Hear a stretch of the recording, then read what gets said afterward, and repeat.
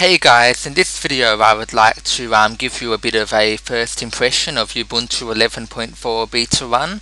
I haven't really played around with 11.4 yet, so I am going to discover things as you see them on the screen.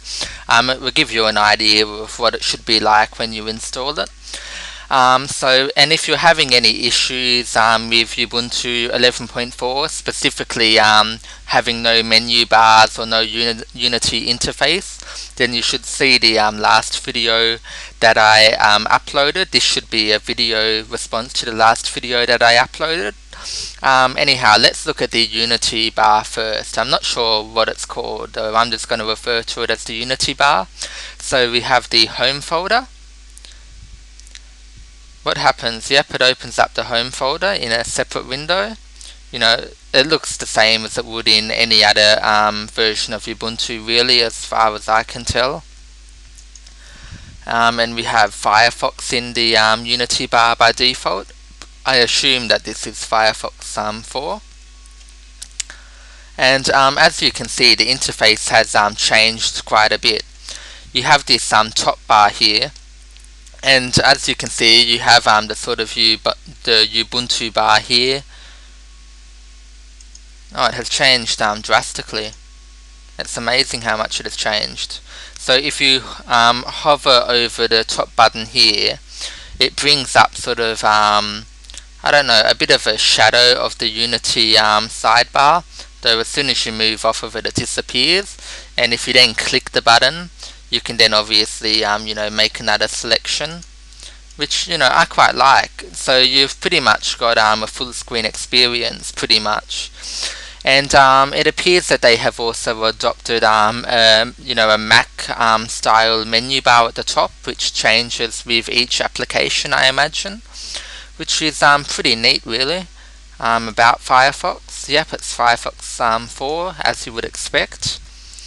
And I'm going to minimize this. I'm not sure where it goes when you minimize it. Oh yeah, it has this sort of triangle icon to signify that it's running, I believe, which is pretty nice. And if I close it, the icon obviously goes away.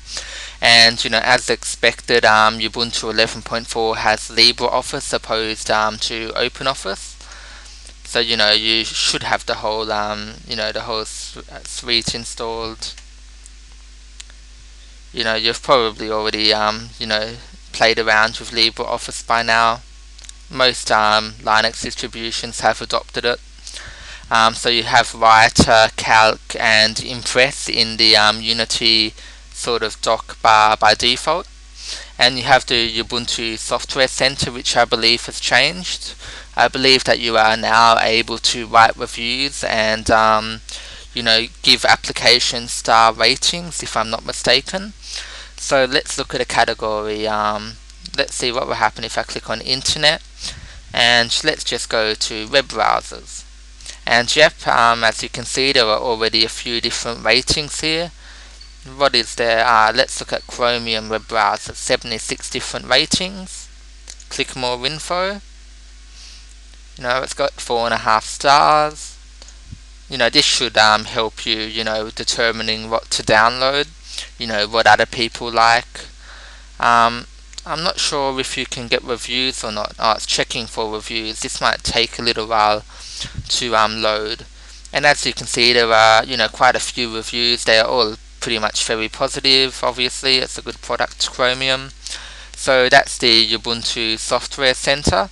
And I believe that the categories have been, or departments as they call them, I believe these have been around since 10.4 now, if I'm not mistaken. Ubuntu One, I haven't really played around with their cloud storage system yet. It's on my to-do list. Though you obviously, if you join, you get 2 gigabytes of free space, which is pretty generous. So it's not as good as say Dropbox, where you get 5 gig. Though it's still pretty good. I will hopefully get the time to do a bit of a review on that in an upcoming video. We have a link to the terminal and Workstation Switcher. I quite like this. I'm not completely sure how it works. So let's say I open Firefox in this workstation. And now let's try switching workstations. That was the okay. I'm pretty sure that was the Workstation Switcher button, wasn't it? Okay, I'm a bit confused with that. I'm a bit confused as to how this works. So okay, I'm going to go back to this workstation. I will open Firefox again. Now I'm going to click this, though I'm not completely sure how it works. I'm not sure whether or not this is a bug, because this is beta. Oh yeah, just opened then. Oh, maybe you have to double click it. If you single click it, it won't work. Yeah. And you also have to double click the actual workstation. You know, I'm used to single clicking in, you know, Linux distributions. So it appears to work, though it's not very clear as to single or double click initially, though once you install it and get used to it, it won't be a problem. What else have we got here? Files and folders. I quite like this. I don't know what will happen if I type G. Okay. M, music. This must just be searching your home folder, I imagine. And what have we got here? Applications. So, oh yeah, we have apps available for download. We have the installed applications and the most frequently used.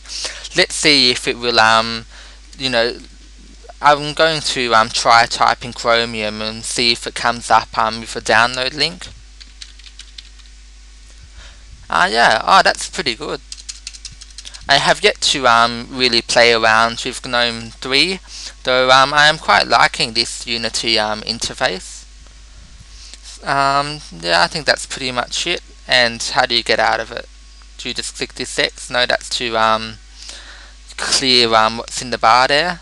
So yep, you just click this sort of Ubuntu menu bar icon in the top to get out of it. And you have shortcuts here. You can hide and show shortcuts. Can you create new ones? You can't right click. Though by default, find media apps, find internet apps, find more apps, find files, listen to music, etc. Banshee appears to be the default player. I'm pretty sure that's Banshee, isn't it?